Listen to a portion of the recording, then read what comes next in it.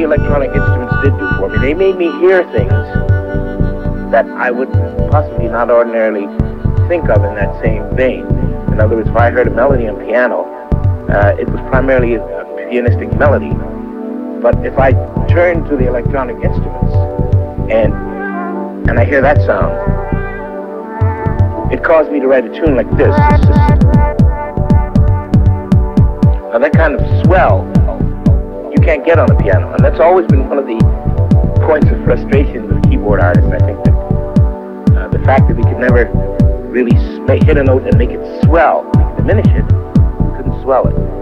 We couldn't do a lot of other things with the notes.